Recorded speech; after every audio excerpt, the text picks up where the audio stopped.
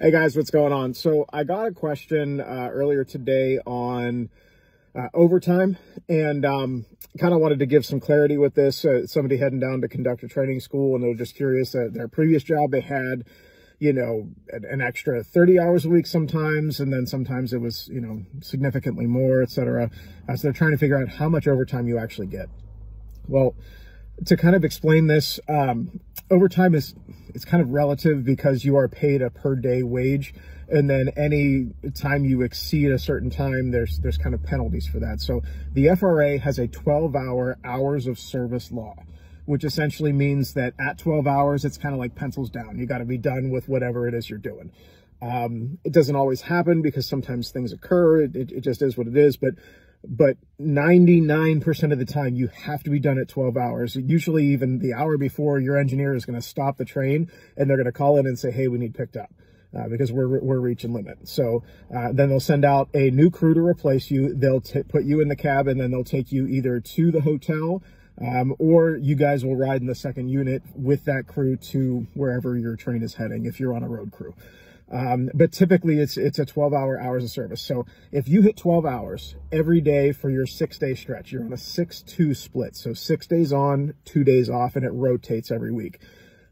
So if you hit those 6 days and you hit 12 hours each day, that's 72 hours a week, right? So that there is going to be, whatever you consider overtime for the week, you can kind of do the math.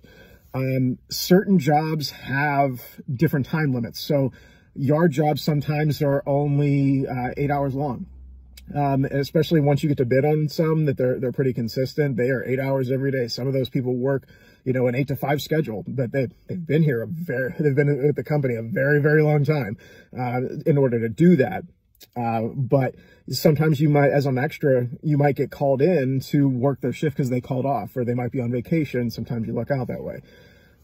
During training, you are going to get $200 a day while you're in McDonough for 3 weeks. You'll go through that entire process. You'll get $200 a day the whole time you're there, plus your meal stipend, plus your mileage reimbursement. I think the bonuses are still in effect. But that'll be the first 3 weeks. When you hit OJT, this was the recent change here. It's $25 an hour for a minimum of $200. So if you work a 12-hour shift during that period, you're getting paid $300 for the day because you're at $25 an hour. In addition to that, when you hit that 12-hour service limit, sometimes you are on a coal train for the day and you didn't even make it to your destination. Your terminal might be 7 hours away, but you're lugging that much weight. It's going to take a very long time to get there. And you're also a non-priority train. So they're going to run people around you all day. They're going to have you pull into a siding. They're going to, send people around you the whole time. So it is what it is. Sometimes you'll hit that 12 hours before you even get where you're going, and they'll replace you. And you kind of go from there.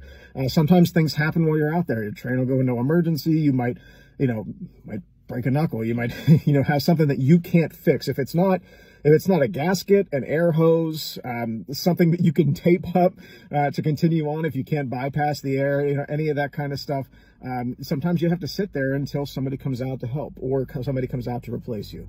So you might get into your trip 3 hours and then just kind of sit there until they can get either the replacement part out to you so you can continue, or a crew to replace you once you hit your service limit.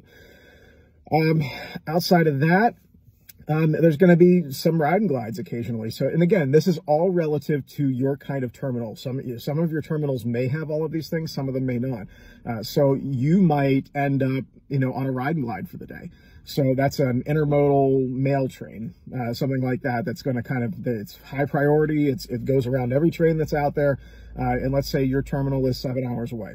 You're going to get in your train, you're going to open your coffee, you're going to sit down, you're going to bullshit with your conductor, you're going to go 7 hours, enjoy the scenery, get out of your train, sign out at the terminal, go get your 10 hours of mandatory rest at the NS paid hotel, and then come back and bring a train home. Now, the train home might not be a ride and glide, but it's happened, sure. So that's an option too. And again, it just depends on the needs of your terminal, the types of trains that are available, and also which kind of call you get called for. So, that's just kind of what it is. And that's really going to determine your overtime for the week. It's what you get put on. The longer you're with a railroad, no matter who it is, you're going to have an opportunity to bid on jobs that you like the schedule of, or that you like the pay of. So the thing that people are always pushing towards, I want a better quality of life. I want to work a little bit less, that kind of thing, be home with a family. Cool. Then we've got some guys that are going to be, they're single, they don't really have too many responsibilities, or they're divorced and they're married to the job. Absolutely. Those guys want to be on whatever's going to pay them the most money. So once you get here, you're going to be able to bid on certain jobs. So you might want to bid on a job that is, standard Monday through Friday, 8 to 5. Or you might want to bid on road trains that you're going to be gone, your full service limit. You're going to get held away pay when you're at the hotel, collect all of the additional benefits for the inconvenience. The railroad doesn't pay you for the work. They pay you for the inconvenience of your time. So, like I said, when you get down to it, you do sometimes exceed that 12 hours trying to get to your away terminal, because there might not be a taxi available. You might have to ride in that second unit and finish that train ride. You're not working, you're sleeping in that time period, but you still have to continue on there, and you get paid for that inconvenience for the hours and the time above your standard work day. So hopefully that's a little bit clearer. Again, it's going to be terminal by terminal based and job by job based, but the biggest thing is just to make sure that you stay safe out there, work the amount of hours that you can do safely. And I hate to say this, but don't be afraid to call off, especially after you're done with your training and you finish OJT and you start getting out there as an extra board conductor. It's real easy to get burnt out really, really quickly. So if you start getting into your 5th and 6th day and you don't feel that you can perform your job safely, call in a dispatch, take the day off, give yourself 24 hours, and then mark back up as soon as you're done. In addition to that, if you're sick, especially with these COVID times here and things like that, don't go hopping on a train with a guy. You're going to be in a 12 by 12 box for 12 hours. You don't want to send that home with them and their family. So if you have COVID, don't go into work.